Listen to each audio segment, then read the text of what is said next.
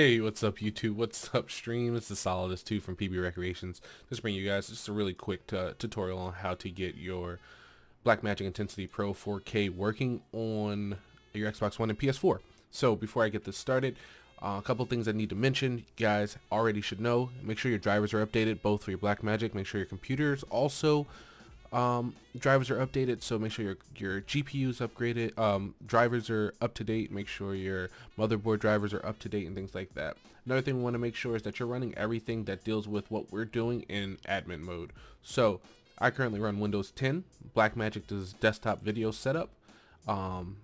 Make sure you guys have that as running as administrator. If you guys don't know where this is, you can find it in control panel. And this is just for this application, hardware and sounds, and there's your Blackmagic desktop video setup. That's almost like your control panel for your Blackmagic. It keeps all your settings and things for the actual hardware. So as you guys can see, we have it set for 1080p at 59.94. There's no video input because the Xbox is off. Let's turn that on, and we'll see that populate.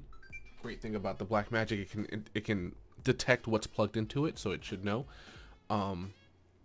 So the other thing we'll be using for, there you go, popped up and populated. The next thing we'll be using is the Blackmagic Media Express. This is the end all be all of if your Blackmagic is working. This is going to be your telltale. So that being said, we also want to run this one in admin mode. So make sure you go to properties, compatibility, and make sure you're running this in administration mode. So we can see a picture here. I just want to go over just the basic settings. If you're going to run your PS4, Xbox in 1080 mode, make sure it's already set on the console before plugging in. You can get lucky and it can register it as 1080p, but normally it'll revert itself down to, and by it I mean the console can revert itself down to NTSC, or it'll drop itself down to 480p.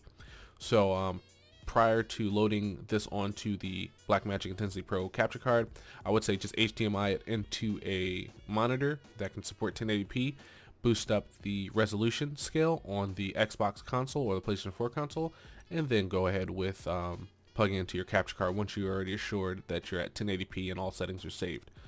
Alright, so that being said, back to Blackmagic Media Express.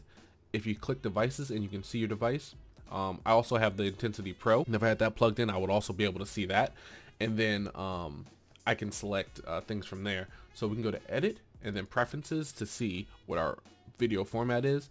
Now, huge thing that most people don't know is that whatever you have here in your desktop video setup, you should have in your preferences. That's the only way that it's going to work. It's going to match.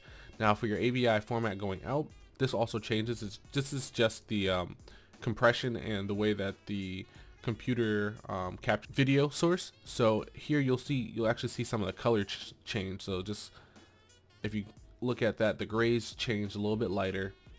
So this is different settings of different ranges that it can get. If I'm not mistaken, I think DPX 10-bit is the crispiest. Yeah, that makes your reds pop and your greens are a little bit more depth, but at the same time you're gonna be recording at some really high rates. So we'll keep it down to AVI RGB. I think I like this one the best. It made my greens look a little good.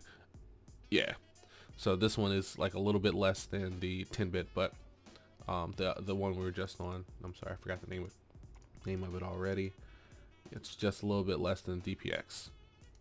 Alright, that is Media Express.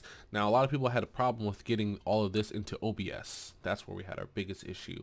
So in OBS, we go down to our console, we'll preview the stream. Turn camera on, give you guys a wave if it works. Alright, turn that back off later, guys. So for our console, which I have in the wrong spot, move that to the bottom.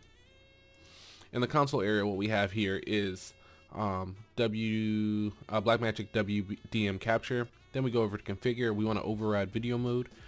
Once again, 1080p 59.94 and our pixel format. Now 8-bit, 10-bit YUV did not work. I did not try 10-bit RGB, but I know 8-bit RGB works. To bring up the there goes.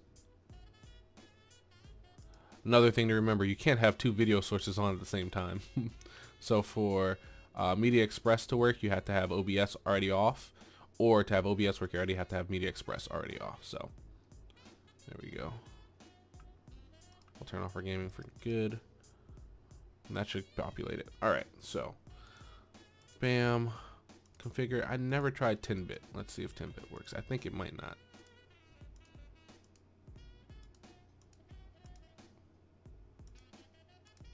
Yeah, see, 10-bit does not work.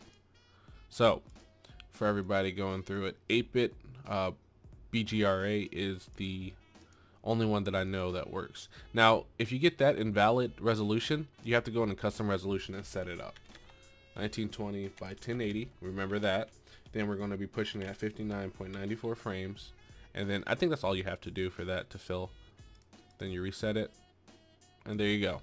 So here, this is the way you can get your Xbox or Xbox One or PS4 on the Blackmagic Intensity Pro 4K. I really hope you guys enjoyed the video. I hope it was very informative. If you have any questions or concerns, definitely drop them down in the comments below. But once again, if you guys like this video, give it a thumbs up. If you didn't, give it a thumbs down. And I'll catch you guys. Oh, wait. Make sure you hit that sub button too. That's a huge thing. And yeah, definitely guys. I'll catch you in the next video. Later.